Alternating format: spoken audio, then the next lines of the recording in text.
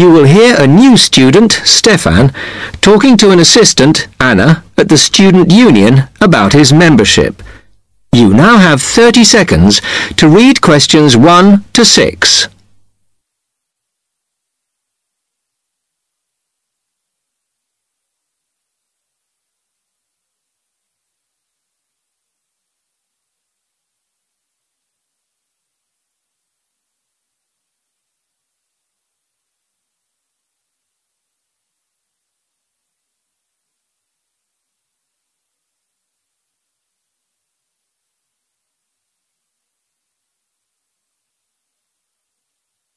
Hi, can I help you? Yeah, I hope so. This is the first time I've been down to the union. I'm a new international student and I just wondered what to do. Oh, right. Well, normally we ask international students to fill out this form and we put your details on the wall by reception. Then other students can contact you. It's a way for everybody to get to know each other. It can be a bit lonely otherwise. Oh, I see. What's your name? I'm Anna, by the way. It's Stefan Ungar. OK, well, just write that there, next to name, and then fill in the rest. Right. What does it mean, degree program? Oh, just if you are an undergraduate or a postgraduate. Or maybe you're just here for a short course? I'm a postgraduate. Do I need to say what in? Not really. It's too much detail. But you should put your department so people who have the same interests or problems as you can get in touch. So I'm studying marine construction, so for department, do I put down the science faculty then? Just your actual department. That must be engineering, no? Oh, I see, yes. Then if you list what you like doing in your free time, not that we ever get any when we're studying, and maybe you can meet up with someone socially, or to join a club or something. Well, I like lots of things. Shall I just list them? My advice is to just put one or two, like football and films or whatever. Otherwise you'll get so many invitations you won't get any time to work. Okay, I think I'll just list computer games, as that's my big interest. Oh. I haven't played football for ages. I may start to play once I get settled. Now, let's see. Next thing is languages. Yes, we find many of the international students get a bit tired of speaking English all the time. Sometimes they like to speak to someone in their own language. It's up to you. That is a good idea. I presume I don't need to put English down. Oh no, I put Italian and French. I can only speak German, my mother tongue. Okay, well that's fine. Just put that. What does accommodation mean? Is that my address? We're trying to find similarities between people, and some people live in hall, some are in flats, some are in bedsits. So it helps if you say. I'm in hall, though I'd like to be in a flat, but that won't happen till the end of the first term. Put where you are now. You can always change it later. Then finally, just put your phone number. I haven't really got one. I haven't sorted out a mobile yet. Well, it's going to be difficult for people to contact you then, isn't it? Why don't you put the union one and we'll take messages for you? Okay. It's 02950 659 003. Have you got that? Yes. Okay then. You now have 30 seconds to read questions 7 to 10.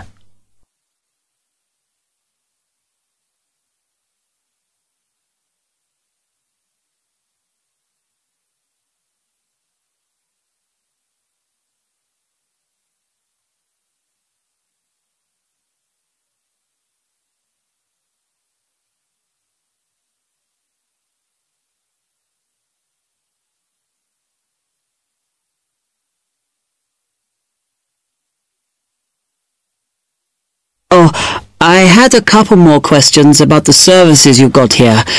It says there's a photocopier here. Yes, you need to get a card from the shop, and then it's available to all students in the mornings. The union uses it after 1 p.m. Okay. I see also the union organises loads of events. Are they always held here in the union building? It looks big enough. If you're interested in something, you should check the poster or our website. In fact, we normally use the Round Theatre, opposite the conference centre for most events, because the sound system is better. Right, I'll do that. Also, I wanted to hire a van.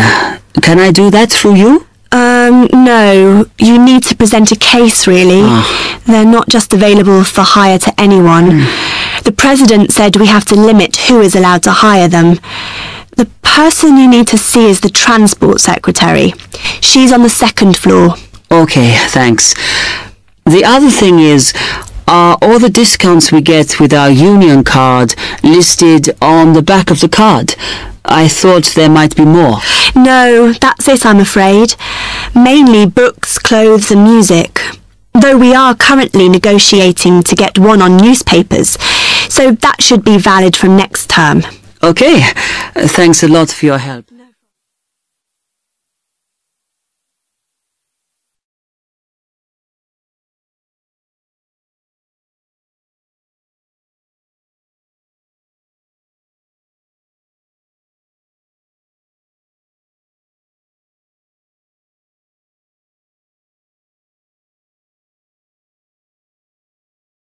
Section 2. You will hear a library assistant talking about the library she works in. You now have 30 seconds to read questions 11 to 15.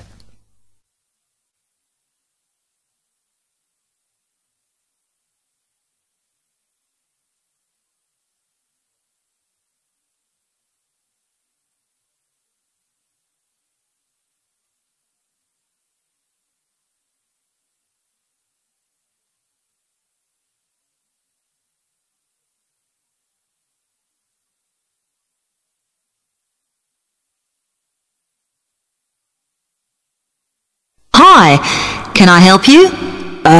Yes. I wanted to join the library. Okay.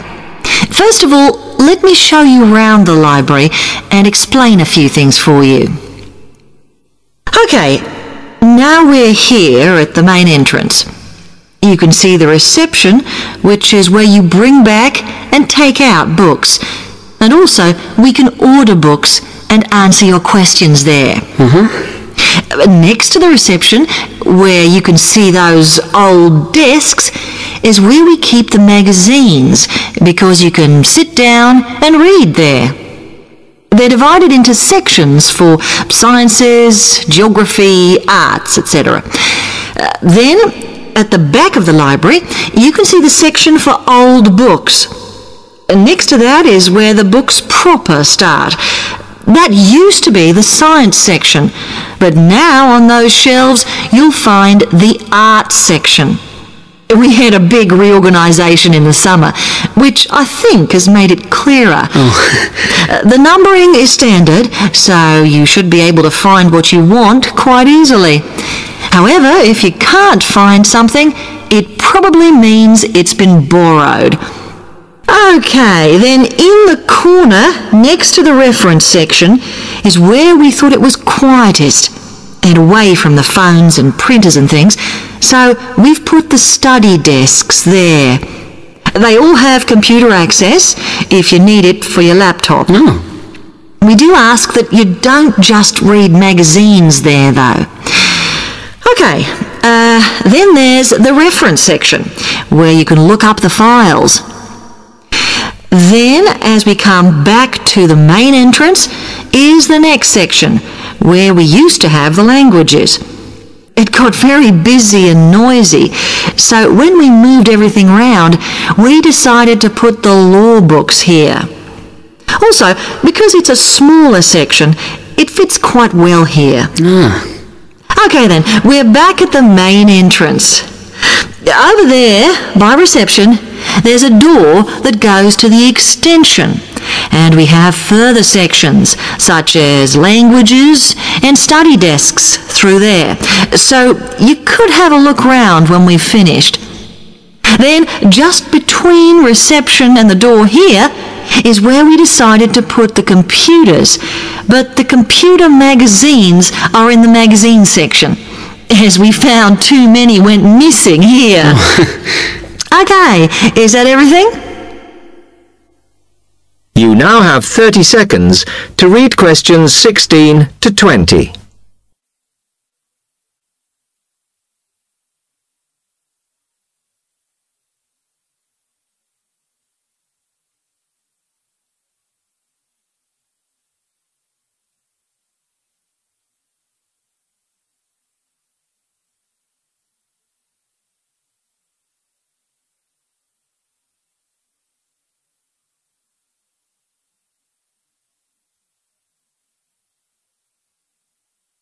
That's great, thanks.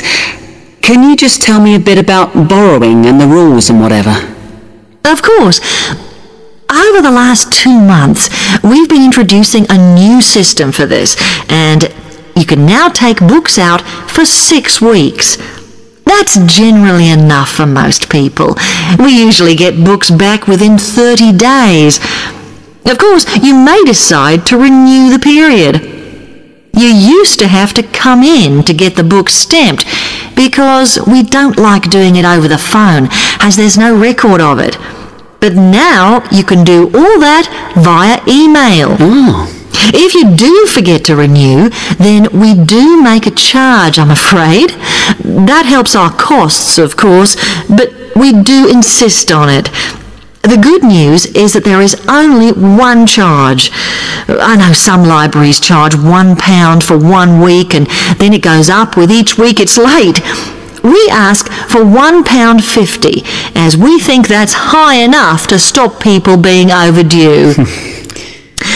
The other thing you may want to know is what you do about books that are not on the shelves. We do have a system for reserving them. All you have to do is fill in a yellow form behind those blue ones on the desk and give it to someone at reception. We'll let you know when it comes in. Also, sometimes you will need a journal article that we don't have but can get from other libraries. So we offer an ordering service if you need it. Now, if you'd like to fill in this form here.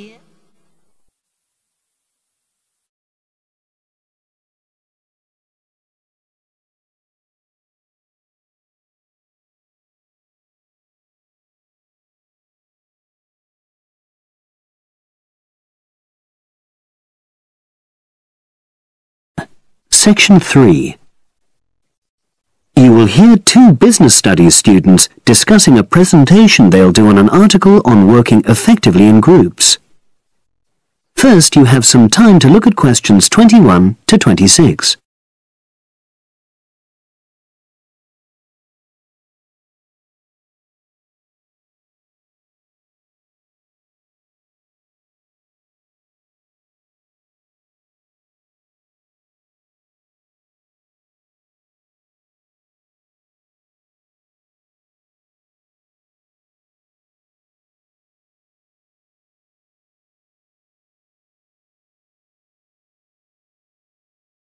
Now listen and answer questions 21 to 26. So, Brad, what did you think of the article on group work? Oh, hi, Helen. Yeah, it was pretty good, with helpful pieces of advice on how to make group work effective. I think we were lucky to be given such a straightforward text to present at the management skills seminar. Yeah. Actually, shall we discuss it now? Have you got time? Sure. It's only a 10-minute presentation, so we just need to explain and then give our views on the main points raised in the article. I'll jot down some notes. Right. So, there are 3 main sections. I suggest we start with listening. Yeah, effective listening in groups, because it's not something that's frequently covered on courses in our field. No, and we should say that in the presentation. Yeah. And also effective listening's pretty simple, you know. I don't think it's hard to learn. Well, people think it's easy, but in my experience, most of us tend to be very lazy listeners. Okay, I wouldn't argue with that. Something I do think we should emphasize is the power of the listener's posture, gestures, etc., in making speakers feel respected. Not that you're just waiting for them to finish before jumping in with your own ideas. Okay, right. The next section is on goal setting. Let's make sure we're clear what the article says on this. Yeah. Well, firstly, it says that all group members must be given time to explain their own goals. That's it, yeah. And then, did it say that the whole group should agree on common goals? That's a bit too strong. It's more that everyone's agendas should be equally acceptable.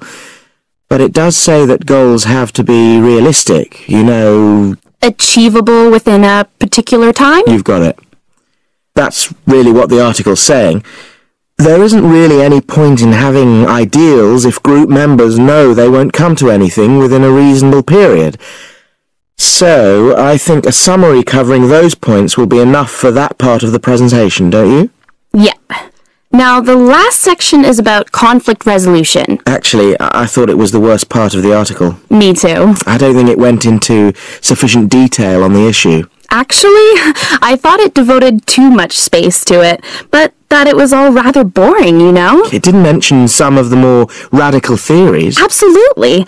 I found that really irritating. Right, and also I think it could have said more about conflict sometimes being healthy in groups. Absolutely.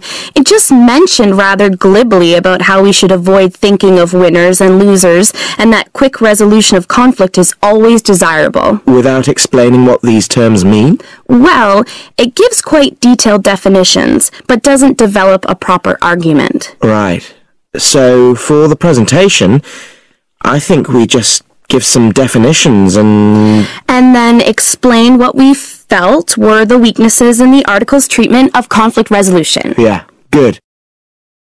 Now you have some time to look at questions 27 to 30.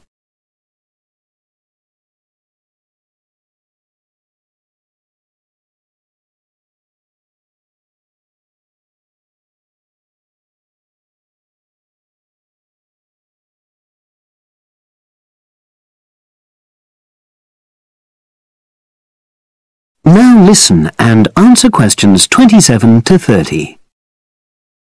So, let's think about what we have to prepare for the actual presentation. Well, I suppose we'll use PowerPoint, but I'm hopeless at using it, especially if it has any visuals. I really have to look into doing a course on it because I know I'll need it in the future. Don't worry, I'm quite happy using PowerPoint and I'll put it together when everything else is ready. That's a relief, but yes, do that later. Okay, now, I heard the tutor saying we have to include some well-chosen quotations from the article. I'm not sure if we do. I'll email him to find out. No need, I can just have a look at the specs he gave us when he set the task. That'll be quicker. But the tutor definitely said we have to prepare a handout to go with the talk. I'm not really sure how we do that. Sarah did one last year. Who's she? She's doing the same option as me in marketing. I'll ask her advice on what to include. Great. So that just leaves the bibliography at the end. I suppose it'll mainly be articles. Yeah. So we'll just look on the web, and we can leave that till later. But we've been advised against that. Well, we could have a look through some journals in the library. I think we should start by looking through module handbooks. I think that'll give us some good leads. Yeah, you're probably right. So, that's all the topics. That is the end of section 3. You now have half a minute to check your answers.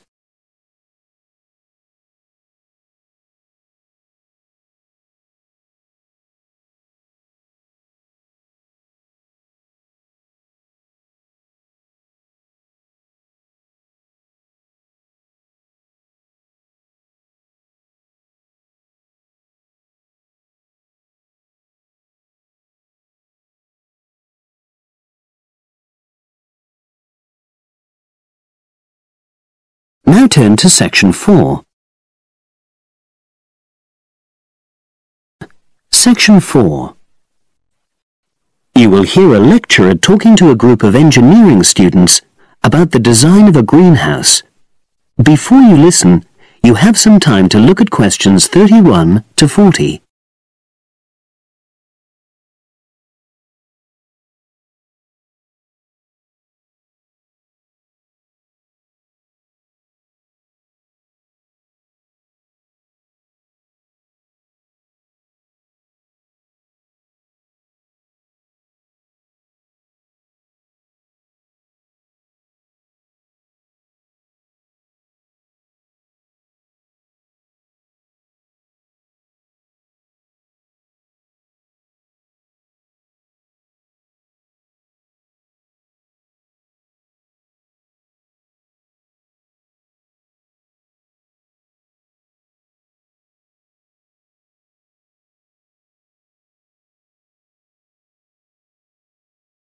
Now listen and answer questions 31 to 40.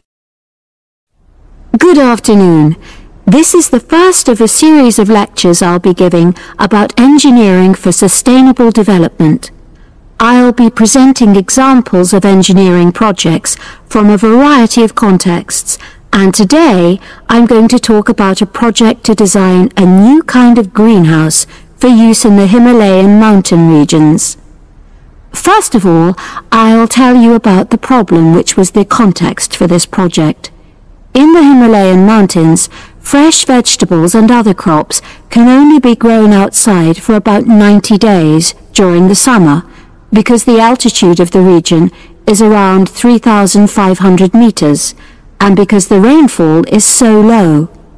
In winter, temperatures fall below minus 25 degrees centigrade, so fresh vegetables have to be imported.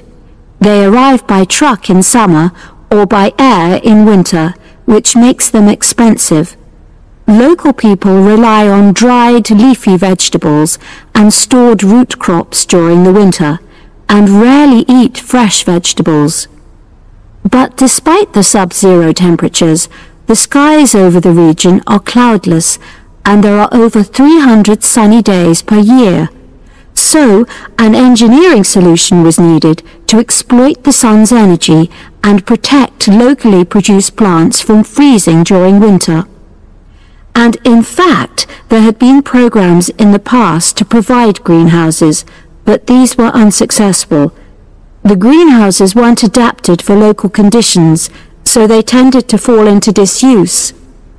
So, a few years ago, a project was initiated to design a better greenhouse, one which would meet the criteria for sustainability.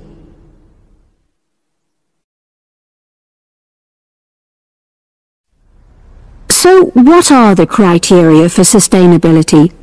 Well, first of all, the new greenhouse is designed to be relatively simple, so construction is cheap. Locally available materials are used wherever possible.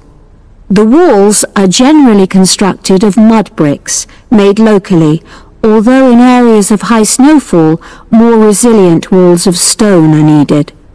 Rammed earth is also used. The main roof is generally made from locally available poplar wood, with water-resistant local grass for the covering. In addition, the construction and maintenance of the greenhouse is done by local craftsmen, so local stonemasons are employed to build the greenhouse walls, and specialized training is provided for them wherever necessary. Then, the greenhouse is designed to run on solar power alone. There's no supplementary heating.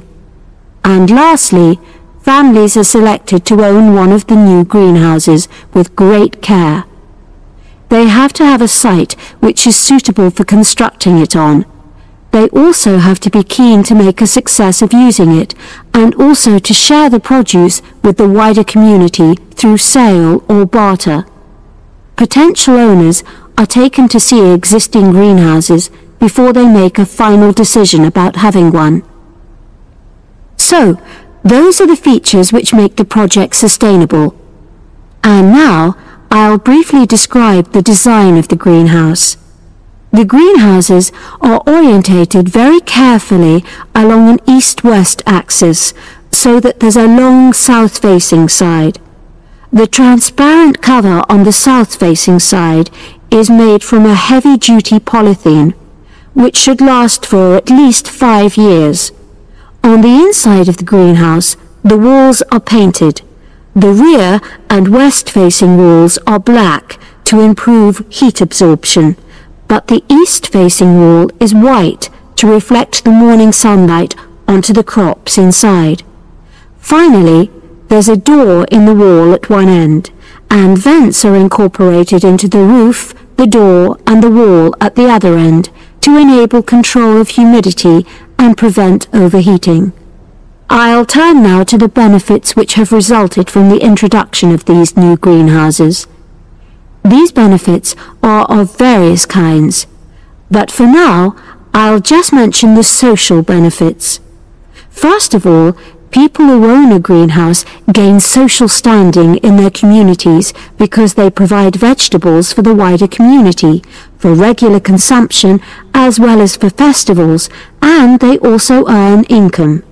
Secondly, because in rural areas it is women who usually grow the food, the greenhouses have increased their opportunities. They bring the benefits of improved nutrition and increased family income from the sale of surplus produce. And thirdly, as a result of their improved financial position, some families can now afford to educate their children for the first time.